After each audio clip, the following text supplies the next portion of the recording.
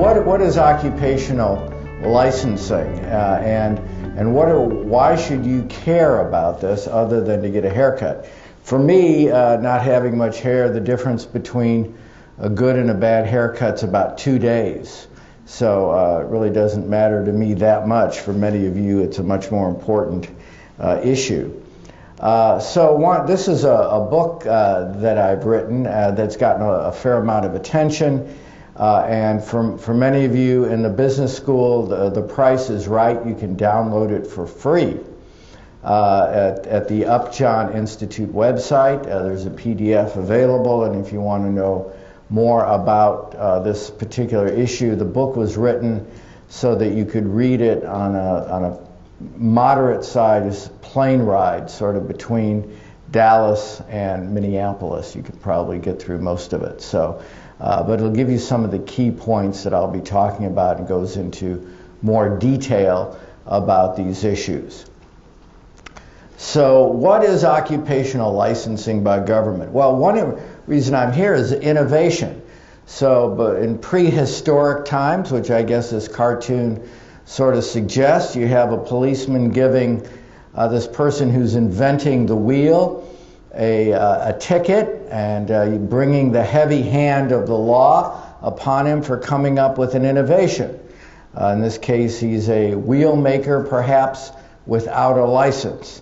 That licenses by government, one of the perhaps major issues is that it does tend to reduce innovation and entrepreneurship, which I guess is one reason that I was asked to talk to you about this topic.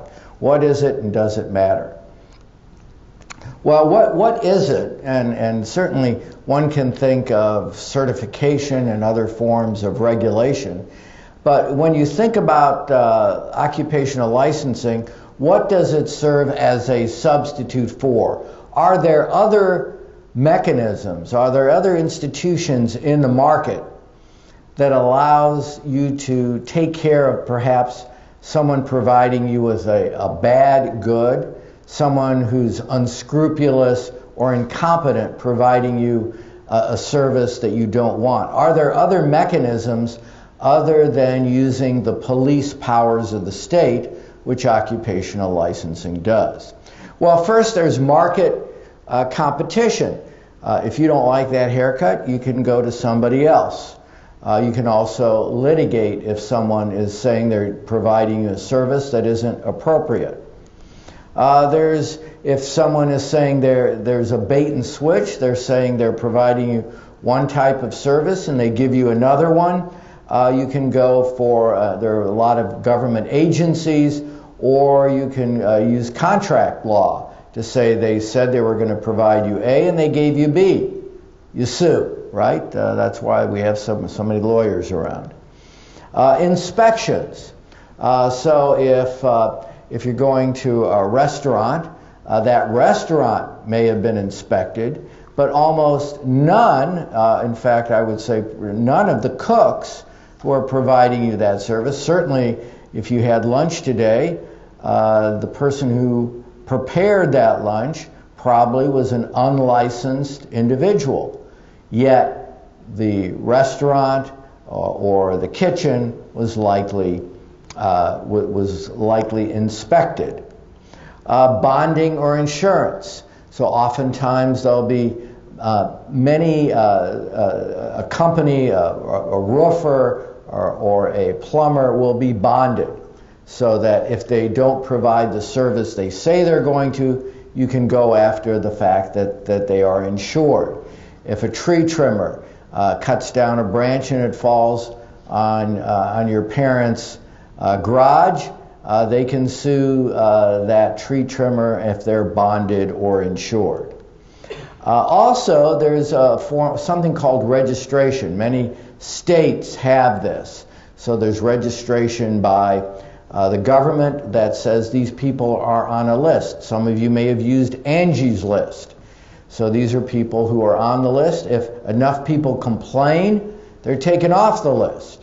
So you only know the people who are on that list provide a good enough service that people aren't complaining. Certification. And this is where it gets more regulated. Certification is a right to title. Somebody can only use that title if they've met certain criteria. So there are chartered financial analysts. Only those people who have passed the exams and done certain tests can call themselves chartered financial analysts. But other people can provide those services. You can go to your brother-in-law to set up a trust, or you can go to someone else. They can compete in the market, but they can't call themselves a chartered financial analyst. And finally, there's licensing. And licensing is the most, it uses the police powers of the state. So it's a right to practice. So only those people who have met certain criteria can provide those services for pay without being arrested or severely fined. So there's some definitions that you kind of have to know before we get into some of the details of what does licensing mean. So you can start out with market competition, the invisible hand of market. Those of you who've taken economics start out with the invisible hand, and that sort of provides one form of regulation. Consumers provide those regulations, all the way down to licensing, where the government uses its police powers to say people cannot provide those services under penalty of imprisonment or fines. And that's what licensing is. So it's along a continuum. So I mentioned the idea of licensing as a guild. I guess I would lose my academic credentials if I didn't sort of give you a little history of where did this come from. Well, going back to the Middle Ages in Europe, service providers had strong incentives in small areas to get together and keep others out. So if you were a blacksmith, if you were a baker, only those people who were members of the guild could provide those services. And they typically got together with the mayor and others to keep others out. And this served as a barrier to entry for their professions in order to raise wages. So if you weren't, only certain people were members of the guild, and the guild members and politicians could collaborate to capture a bit of what are called economic rents, that is, excess profits, more than enough that would keep you just in business, and redistribute it at the expense of the rest of the economy. So guilds often were, if you were of the right gender, if you were of the right religion, if you had the right social status, you could be a member of the guild. If you weren't, you were an outsider, and the guilds used that ability to capture rents for themselves. Now, when did the guilds sort of, if this is such a good deal, what caused them to disappear, or largely disappear? Well, it was the Industrial Revolution. There was a movement away from services in small towns to large enterprises. So you had bigger factories, and rather than having the members of the guild determine who could work, the members of the manufacturing establishment decided who could work. And rather than going to the government, they were the ones who would decide who could be hired and who was fired. So it really reduced the ability of the guilds to be able to control entry and, as a result, have economic rents for themselves at the expense of others. So the ability to control markets was much more difficult after the Industrial Revolution. So workers in the enterprises did many of the same tasks established by the enterprise, and as a result, there were no longer any need for these guilds. So in these largely industrial manufacturing economies, occupational licensing or guilds largely disappeared. And that was part of the manufacturing society. So what can we learn from the guilds, and have they, fast forward to 2017, have these guilds reappeared? If you've ever seen these Fright Night Freddy movies, Freddie always, they think they get rid of him, but the monster always comes back. So you'll see some of the guilds sort of reappearing. So why is it important? Well, it's important in the U.S. because it reduces access. And this is an issue why this has been an important topic for both conservatives and liberals. For liberals, it's an issue of access. That you limit entry, and as a result, low-wage individuals, people who are not connected, have very limited access to certain jobs. They're fenced out. It affects wages. Consequently, just as it did in the old guilds, those people who were able to capture the market for themselves were able to raise wages for themselves. Wages, especially in the service economy, show up in the form of increased prices. And what effect might it have on quality? The sort of thing that Dr. Bradley talked about in terms of the good haircut. So what's the long history of examining occupational regulation? And I'm going to give you some comparisons, not only in the U.S., a lot of you study international business, but the fact that licensing is an issue worldwide, not just in the United States. So here we go. What's been happening in the U.S. with licensing? I would lose my guild card if as an economist if I didn't show you data. So the green line up there is really what's been happening to unions in the United States. In the 1950s, unions were about a third of the U.S. workforce. And they were really centered in these big enterprises. The United Automobile Workers were obviously in autos. There were United Steel Workers, machinists, all were in manufacturing. But as manufacturing has declined from about half of the U.S. workforce to now about 14 or 15%, unions have declined in addition to many other reasons. The internationalization and globalization are certainly other factors. On the other hand, the red line up there is the growth of occupational licensing. And licensing is focused in the service economy. The service economy has grown steadily after World War II and now is the dominant place where people work. So the thought experiment is someone in the 1950s who's a steel worker is now your personal trainer, right? They've moved from being in manufacturing to being in the service economy. And we'll get into that now. As Dr. Bradley mentioned, I've done some work with Uber, and I'll throw some perhaps interesting stories about Uber as well.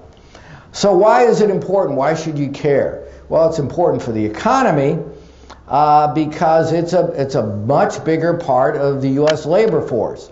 Unions in the private sector, about 6.7% of the U.S. workforce.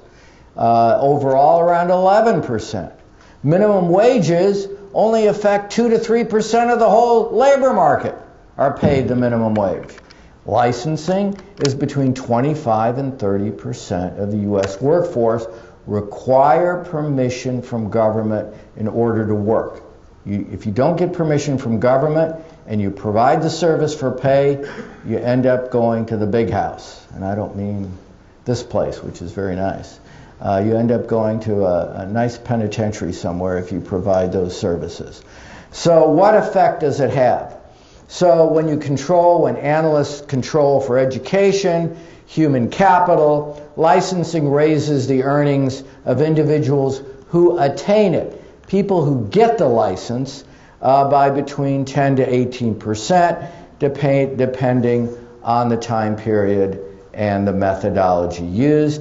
And it has no effect on inequality. So it doesn't tend to reduce inequality. One big issue for the economy is the difference between earnings between the rich and the poor, and if licensing maybe raises wages but reduces inequality, that might be a real positive statement for this particular institution, but the analysis doesn't suggest it has much effect. In fact, if anything, it might increase inequality.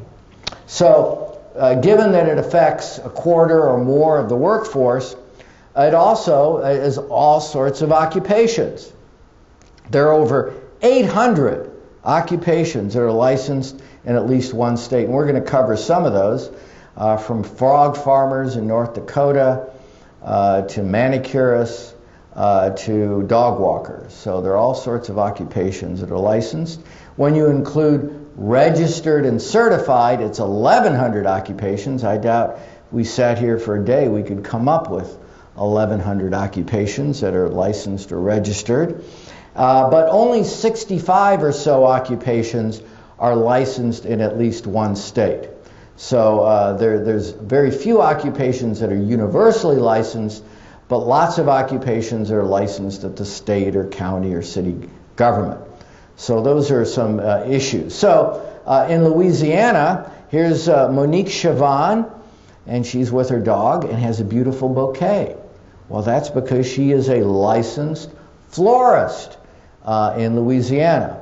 And it's important that florists, at least in Louisiana, think that florists should become licensed.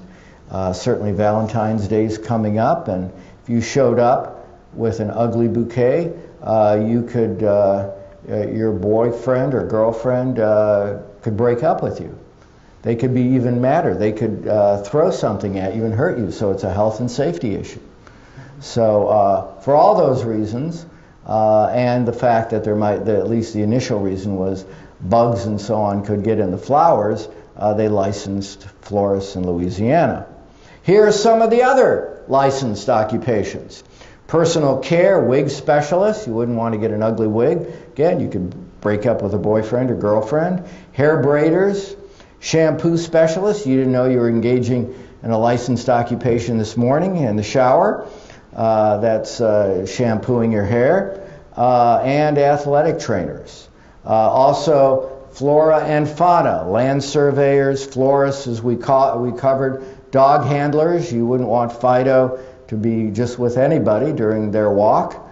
And lawn care specialists, locksmiths, window installers, and others. You see the old wrestler, World Wrestling Entertainment, that's the Hulkster. Those of you who remember, that's Hulk Hogan. Still makes the news for different reasons these days. But professional wrestlers are licensed. You wouldn't want a wrestler who was up there who was unregulated. So these are just some of the occupations that are licensed.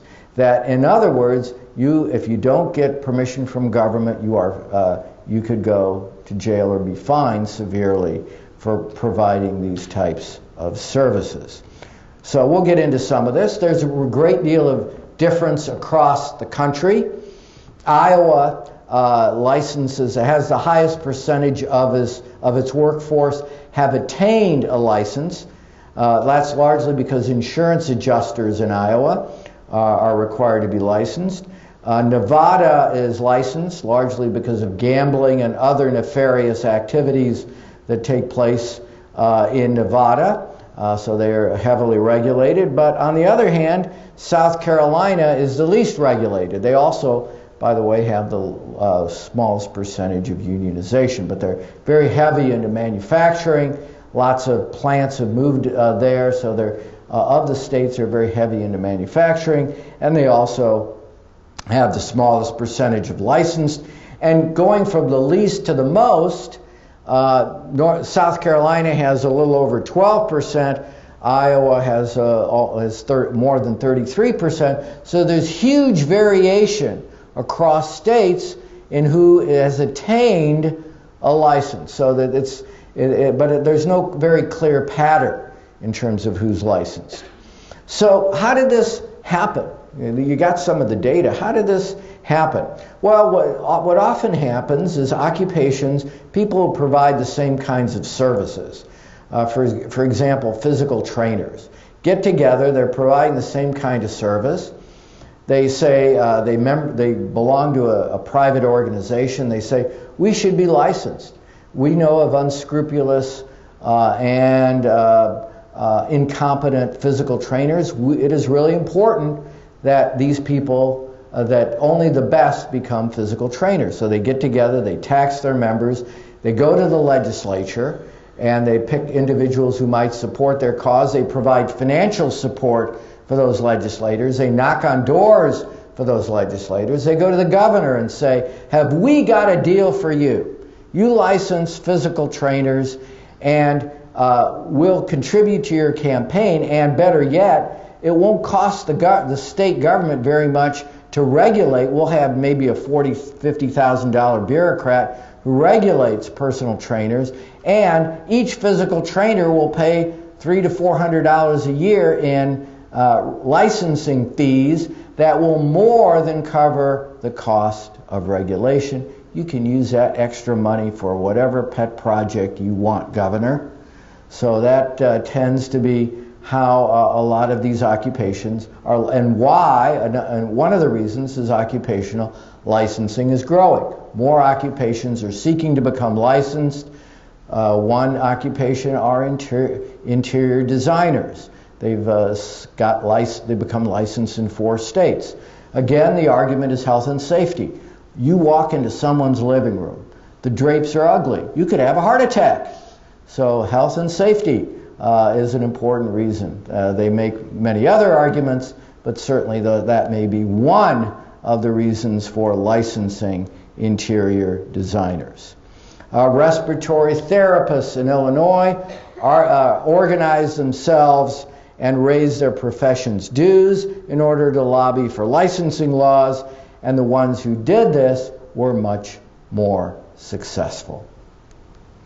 So what happens historically? Among the first occupations, certainly you wouldn't want brain surgeons not to be unlicensed. Well, in fact, someone who does OBGYN could provide legally brain surgery services. Someone who deals with children in terms of runny noses could provide brain surgery. Once you're licensed, you can provide any kinds of services. But going back to when doctors really were able to restrict licensing was going back to 1911. During that period of time, doctors organized a number of openings in medical school. They established that as a criteria. There was a study done a number of years later by Milton Friedman and Simon Kuznets, 2 people later won the Nobel Prize, not for this work, but they found that doctors were able to dramatically increase their earnings relative to dentists who didn't put on these restrictions. So this medical education, and currently doctors, rather than restricting entry as much to medical school, restrict the number of residencies in the U.S., and foreign doctors who come to the U.S. from countries like Canada or the U.K. are unable to get residencies, and consequently, if you don't get a residency, you can't get a license. So there are all sorts of bottlenecks in terms of how occupations restrict entry. Well, does it protect health and safety? Certainly, I've been giving you some perhaps off-the-wall examples, but in Michigan, it requires almost 1,500 days to become an athletic trainer, but it only requires 26 days to be licensed as an emergency medical technician who handles heart emergencies and strokes. The maybe 1,500 hours of athletic trainer may speak well to why the Michigan football team does so well. They have such well-trained athletic trainers. I don't know what it is in Texas, but perhaps that's why Baylor does so well. Football, great athletic trainers who spend a lot of hours learning that. But the issue here is, one, here you have individuals who are dealing with life and death, relatively few hours and days of training, and others who certainly may be important and certainly provide individuals with services, but perhaps less so in terms of life and death. So one other issue is that licensing reduces interstate migration. So it not only serves as a barrier to get into the occupation, but if you're moving from state to state, it really serves as a barrier. So for teachers, it's really tough to go from one state to another. And this became a big issue in the last administration.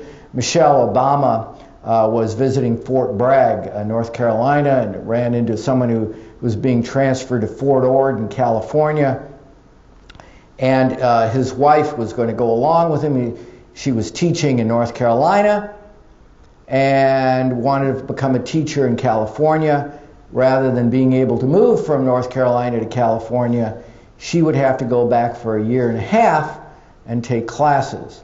What happened, and what got Michelle Obama very interested in this, was that they had to go on food stamps because his earnings were so low, and she could not work in California where she could work in North Carolina. And the argument was, well, you know, the California math is a lot different than North Carolina math, so they had to relearn that. So, but this has led, the orange line is the growth of occupational licensing.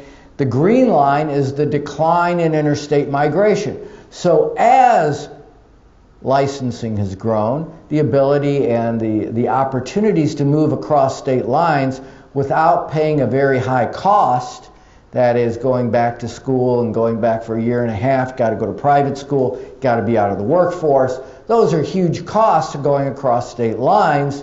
As a result, and we've shown for a number of occupations, that this really serves as a significant barrier. In fact, I'm going to be talking about this to the economics department tomorrow. So what happens in terms of the difference between migration rates of workers in the most and least licensed occupations? So this is what happens in terms of the most and least. So those people who are licensed the most tend to move about the same within a state, and the blue line is how much less they move across states.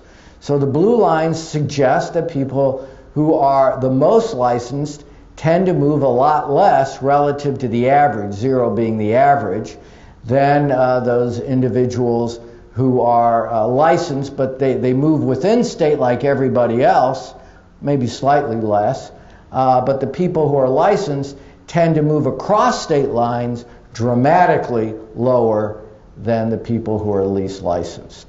So again, licensing serves not only as a barrier to get into the occupation, it serves as a barrier if you find an opportunity to go from Texas to California, you're going to have to do a lot more additional work in order to be a worker in California. Also, licensing raises prices. This is a study done by President Obama's Council of Economic Advisors. They looked at they summarized a bunch of studies, and they found overall licensing, occupational licensing, raises prices. No shock there. It raises wages 10 to 15%, and it raises prices somewhat less, in the 6 to 8% range. So the effects of licensing are to raise wages and prices. Does it have any effect on quality? The results so far suggest if it does, it's fairly modest. And there's some new challenges in ride sharing. As Dr. Bradley mentioned, I'm currently doing work with Uber, and this is a big issue for them. Uber, the appraised market value of Uber is about $63 billion. This is a company that did not exist in 2010. Right now, if you consider ride-sharing people to be employees, Uber does not consider them employees, but if you consider them employees, Uber is the third largest private sector employer, quote, in quotation marks, in the U.S., right behind Walmart and McDonald's. So this is a company that when you were starting high school didn't exist, and now it's one of the largest private sector, quote, employers, ride sharing. They're contractors, or they share the app, whatever you want, whatever Uber would like to call them. And what we're looking at is what happens when ride sharing workers or ride sharing providers of service are required to have a taxi license. What happens to the composition of the workforce? Well, it reduces the number of part-time workers, less college students can serve as Uber drivers, less retired people serve as Uber drivers. There's just a lot fewer people who can provide those services. Surge pricing goes up, so that you have fewer workers, and the number of times that Uber can charge more when there's high demand relative to supply. Uber is a microeconomist. Prices go up. And what happens to safety and quality? I know there's a great Saturday Night Live skit in terms of people everyone trying to get a rating of 5, the customer trying to get a rating of 5, the driver trying to get a rating of 5. How do they collude? So you got to get the 5. In fact, about 10% of Uber drivers lose the app because they don't get high enough ratings. And there's the issue of safety. What happens when Uber drivers are compared to taxi drivers, high and low regulated drives, and there's very little difference. And the whole issue of taxi licenses and the potential effects on what's called the gig economy. Rather than working for an employer, everyone does a gig. You can work for Uber, you can work for Lyft, or you can be a taxi driver. That's the gig. So what's happening? What are the implications when this particular occupation is regulated and you can't provide the service without the permission of the government? Interesting and important issue as the economy is changing. So what's happening across countries? So I've got Canada, the UK, the European Union, and China.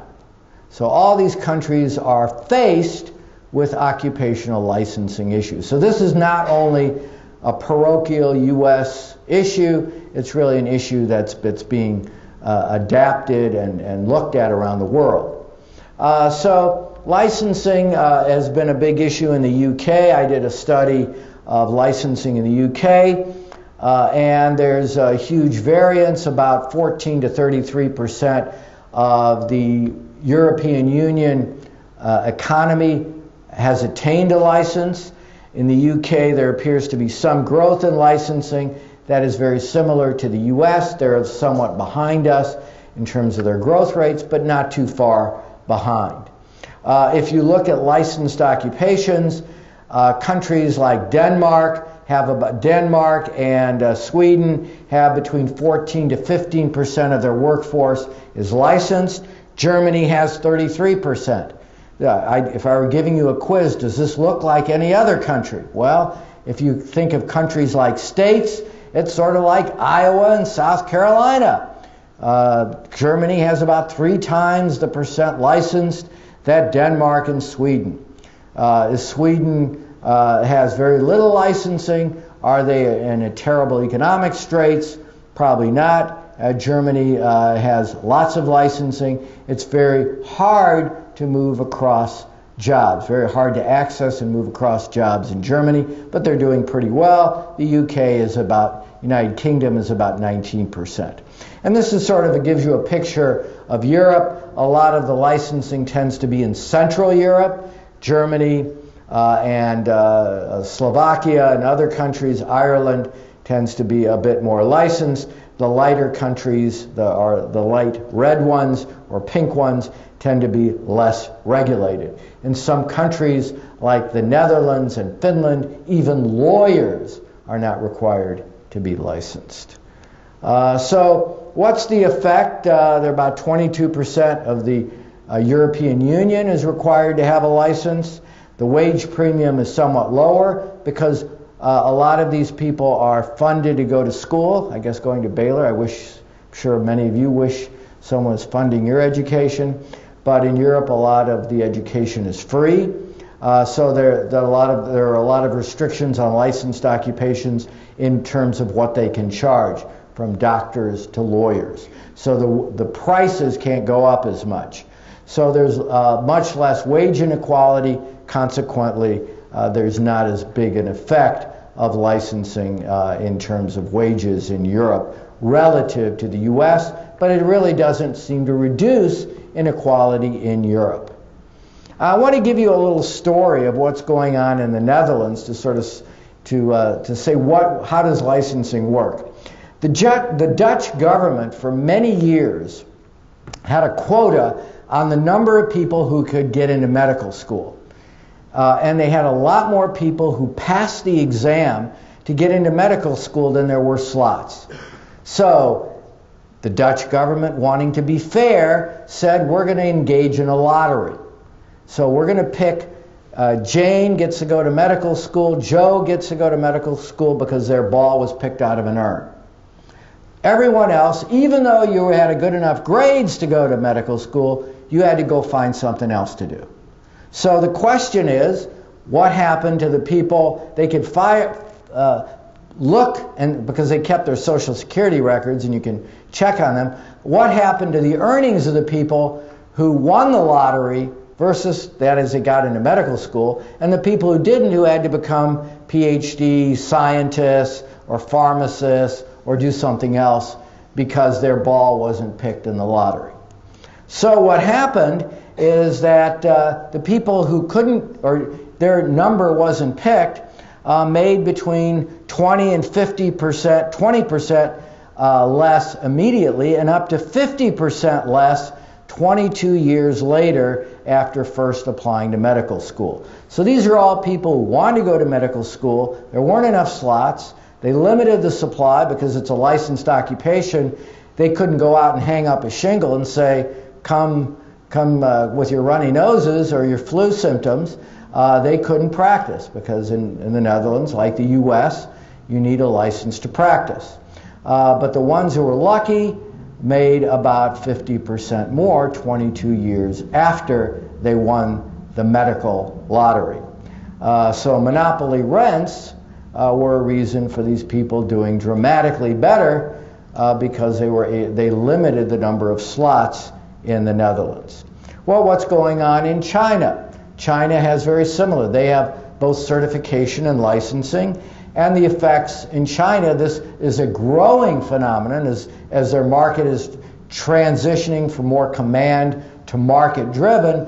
A lot of the occupations are seeking to become licensed, and the wage effects are very similar to those in the United Kingdom, Great Britain, and the US. So it's a worldwide phenomenon.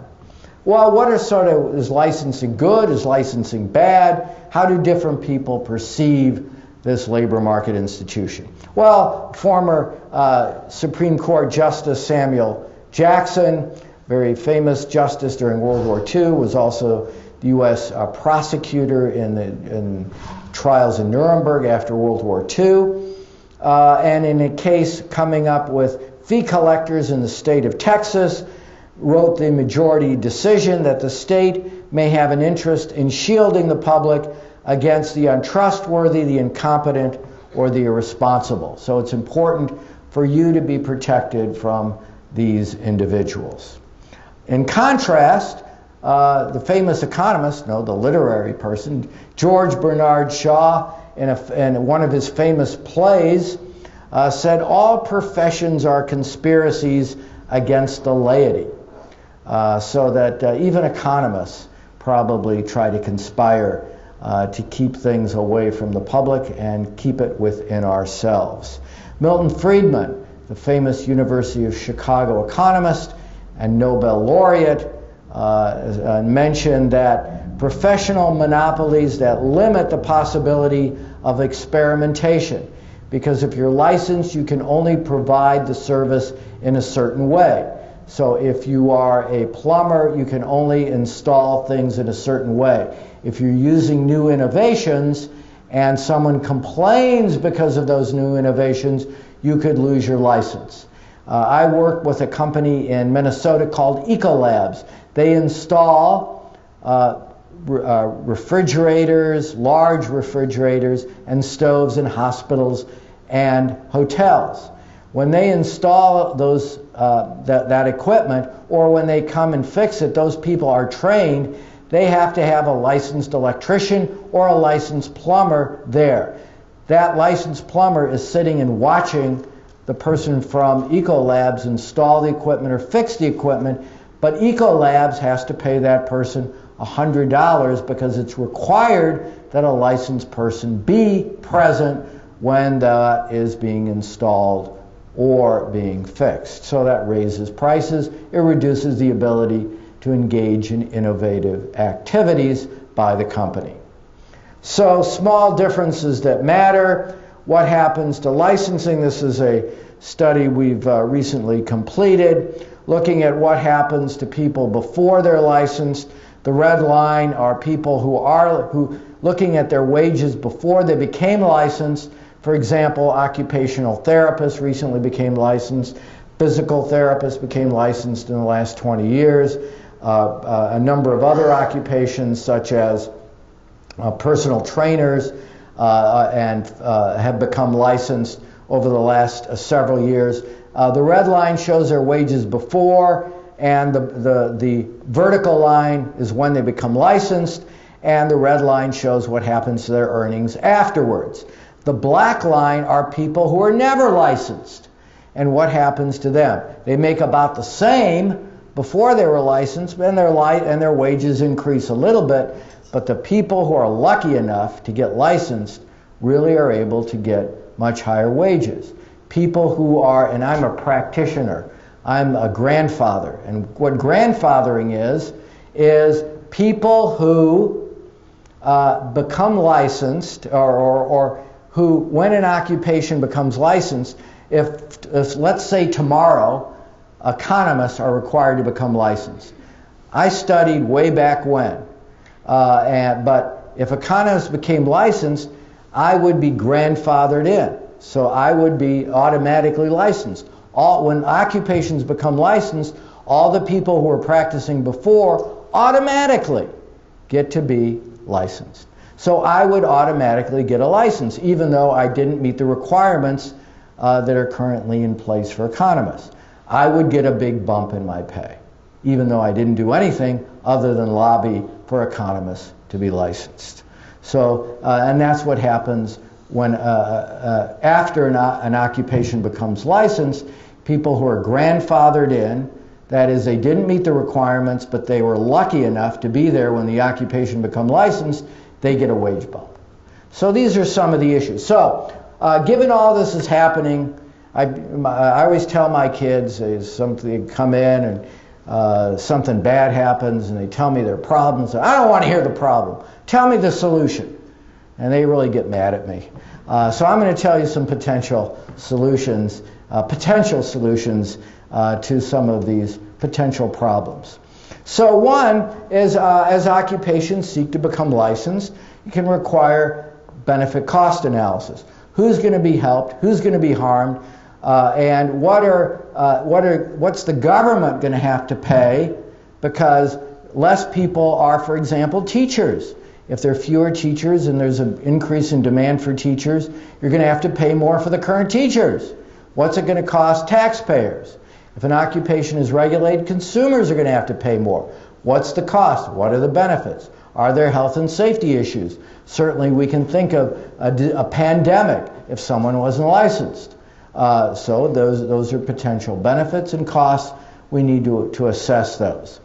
When the costs of evaluations are shown to exceed the benefits, requirements should be modified or dropped. So looking through, and the state of Colorado currently requires all occupations to be sunsetted. So every occupation, every several years, needs to be evaluated in terms of whether those regulations need to continue. And if the benefits exceed, if the costs increase or the costs are greater than the benefits, they should be modified or dropped. Reciprocity, something I talked about earlier. As much as possible, accept the licenses granted in other states. Certainly, when you're driving from Texas to my state of Minnesota, we will accept your Texas driver's license.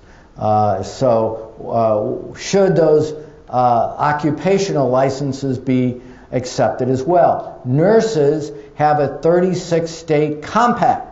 So if you become licensed as a nurse in one state, 35 other states will allow you to practice as a nurse.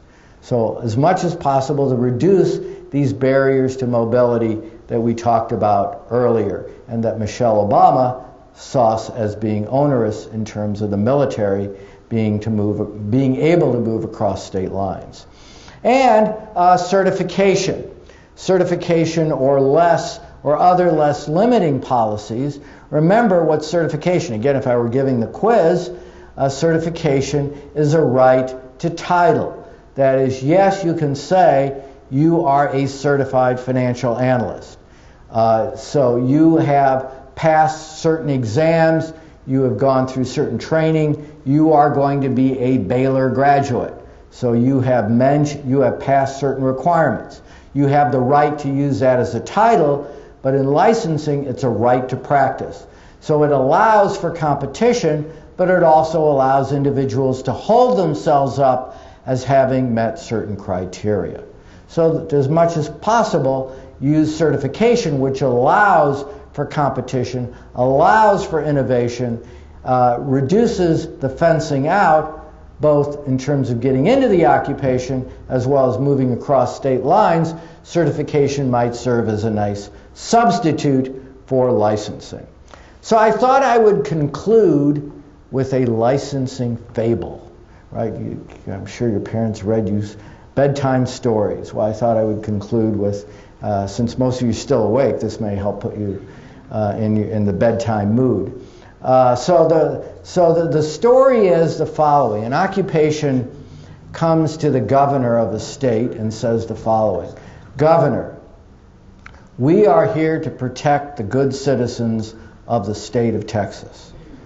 And we think it's important that we protect the good people of the state of Texas against incompetent and unscrupulous providers of the service.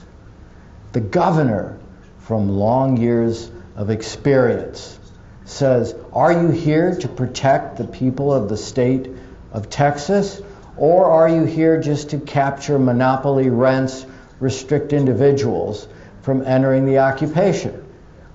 And the member of the occupation usually says, we're here to do a little of both. So so one thing to watch out for is the restriction versus protection of the people of the state. Thank you for your attention.